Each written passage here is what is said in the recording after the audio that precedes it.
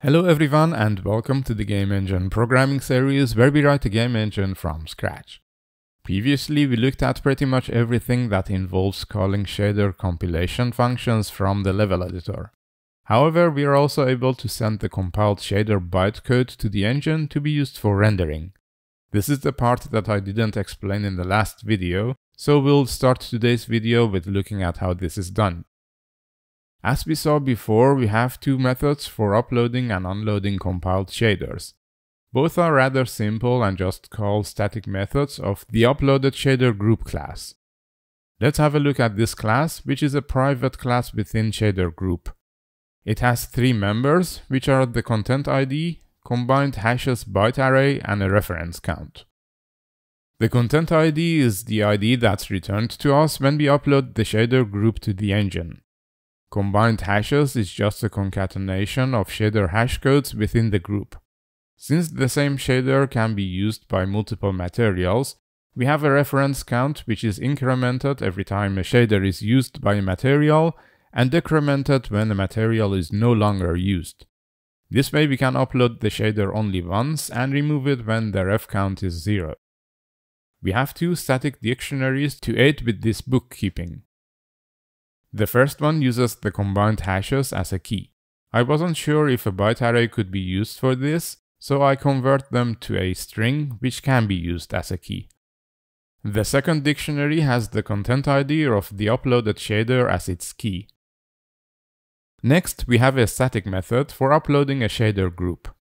As a disclaimer, everything I'm showing in this and following episodes is not thoroughly tested, since obviously we don't have the final implementation yet, and I'm too lazy to write explicit tests for this.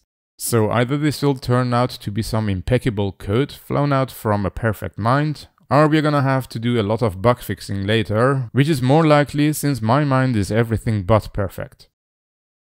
As we saw in the last video, a shader group has a list of hash arrays, one for each shader in the group.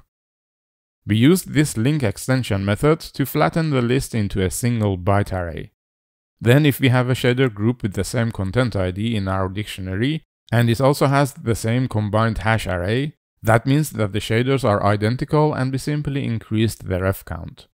If the hashes are not equal, we'll unload the old shader group.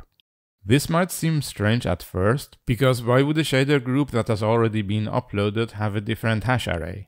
But remember that the shader code in a shader group can be edited and recompiled at any time, which could result in a different hash code, and that's why the old shader group should be unloaded and the new shader will be uploaded in the following section. If a shader group has a valid content ID that couldn't be found in the dictionary, then obviously something is wrong with our code and we need to notify the engine developer using an assertion. It's also possible that a completely new shader compiles to an identical bytecode, which will therefore have an identical hash array. In that case, we also don't upload the shader, but use one that's already uploaded. If the shader is new or was recompiled resulting in a different bytecode, then we have to create a new instance of uploaded shader group, send the shader over to the engine, and add the result to the shader dictionaries. I probably need to add some comments here to explain the code, and I might do that in the next episode.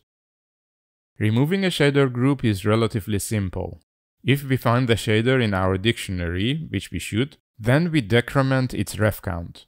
When the ref count becomes 0, then we know that the shader group is no longer in use and we can unload it from the engine and remove it from both dictionaries. That's all there is to uploaded shader group. Note that it has a private constructor, which means that it can only be instantiated in the upload method. We can test shader compilation by introducing a default material asset in the default assets class, where we also have the BRDF lookup texture that is used for image-based lighting and a cube mesh as the default geometry. Here I added a new method for generating the material. Obviously we haven't implemented material assets yet, but we can already do the shader compilation part, since materials consist of shaders and optionally textures. I also moved these lines up here because we want to always set these properties at startup and not only when the assets are created. The rest of the code is new, so we can look at it in default assets.cs. Here we have a private method that creates a shader group instance as the input to shader compilation.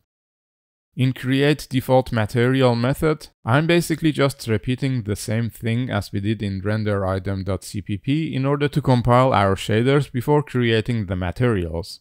So this is pretty much a translation of the C++ code to C#.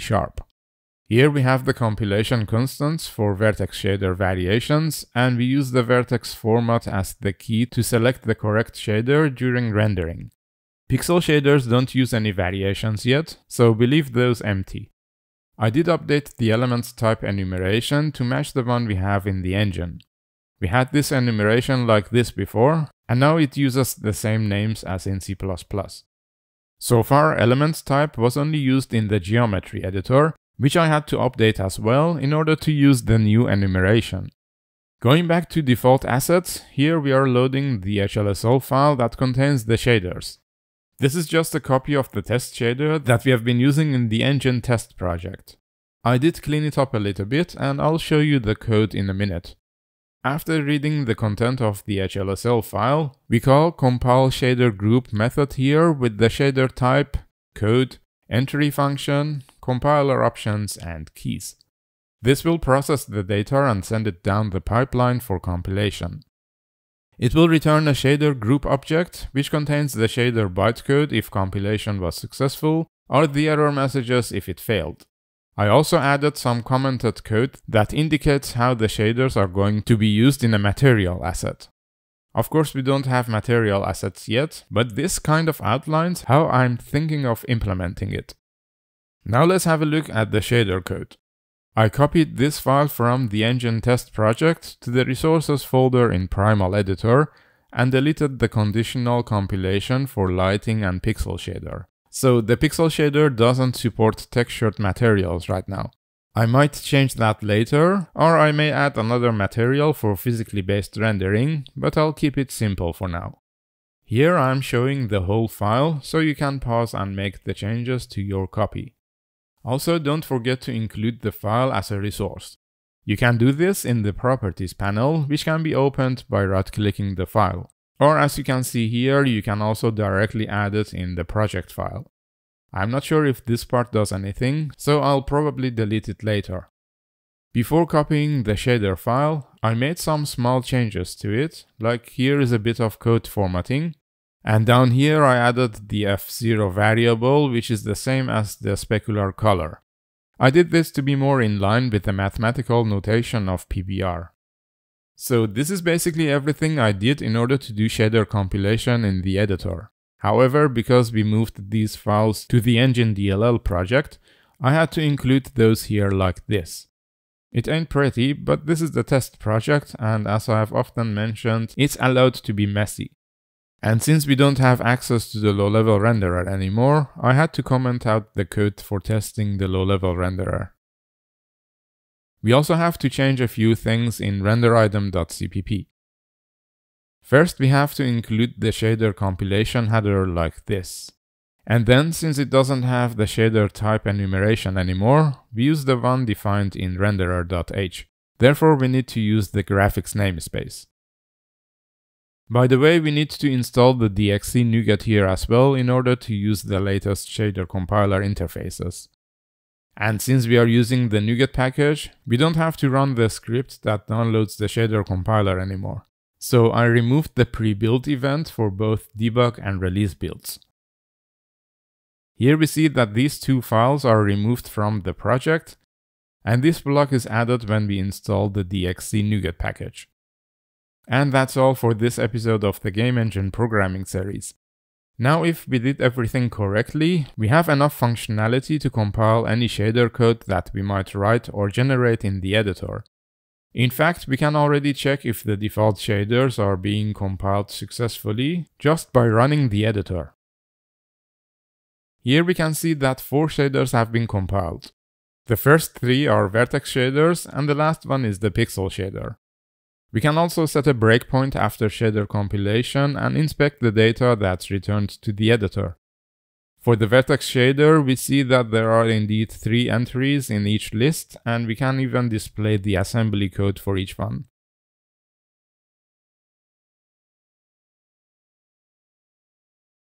And we can do the same for the pixel shader. Also note that there are no error messages. Again, we have the assembly code here as well. In the next episode, we are going to introduce materials and look at how they can be constructed in the editor and uploaded to the engine. As always, thank you for joining me, and I'll see you next time.